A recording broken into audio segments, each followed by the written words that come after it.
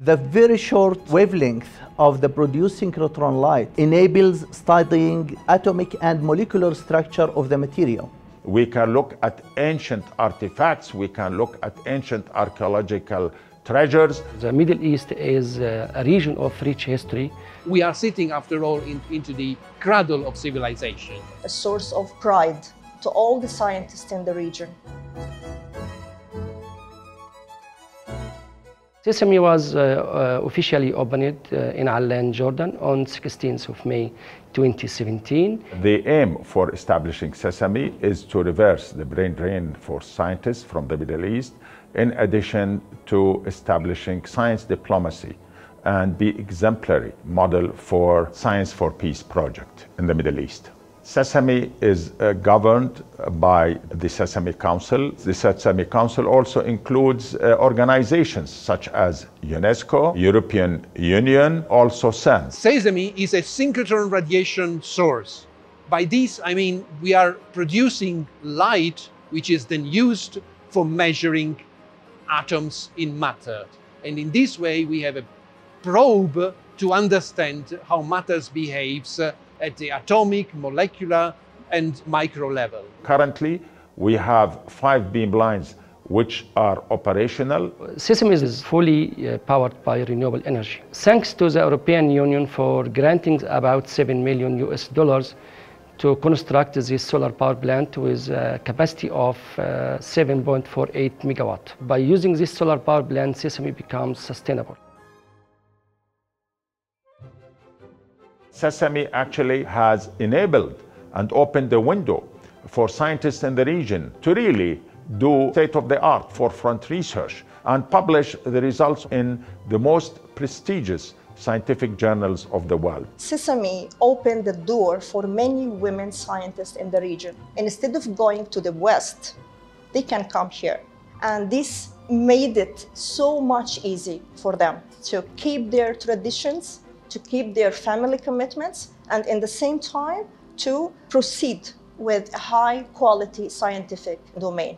By opening the doors of such advanced scientific research, it reverses the brain drain from the region. SESAME also represents a hub of knowledge and communication and training center for the students and the scientists. There are almost 50 synchrotron facilities all over the world, and SESAME is the only one for us in the region.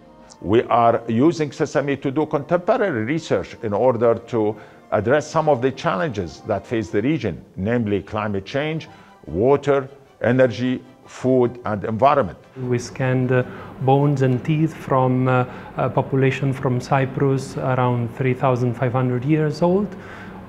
We also scanned some plants with very high resolution, looking at fiber plants with 650 nanometers in resolution.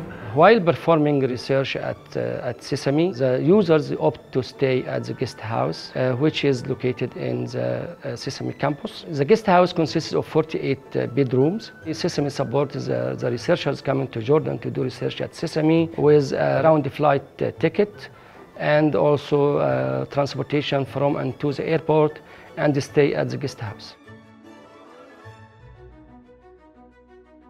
We have at the moment 5 beam lines working. A 6th one is in this moment under construction. It will sit exactly where I am standing now. This beam line is extremely important because it is the very first beam line built in the Middle East. The major upgrade for the machine in the future will be replacing of the existing low energy injector with a high energy injector to keep the electron beam current constant in the storage ring. It will enable injection of different filling patterns as requested by some type of experiments. SESAME is a cave of treasure in the Middle East, and it is open for all scientists from its members and overall the world. They are able to really fine-tune some of their expertise and also to fulfill some of the research projects that they want to do using some of the very state-of-the-art beam lines that SESAME is providing. SESAME actually grew to become more of an international research center, wide open to helping other regions in the world to build such facilities. SESAME has been the first synchrotron to sign a memorandum of understanding with the African Light Source Foundation, and we are working together to bring up this idea of having in the future a machine built in Africa, and for the moment to interact with them by training users and scientists to the use of these techniques. I see the future of SESAME as a center of excellence in the scientific research and as a major hub of knowledge, collaboration and communication. We are growing by the day, whether in enhancing the machine capabilities and continuing the build-up of new beamlines on SESAME.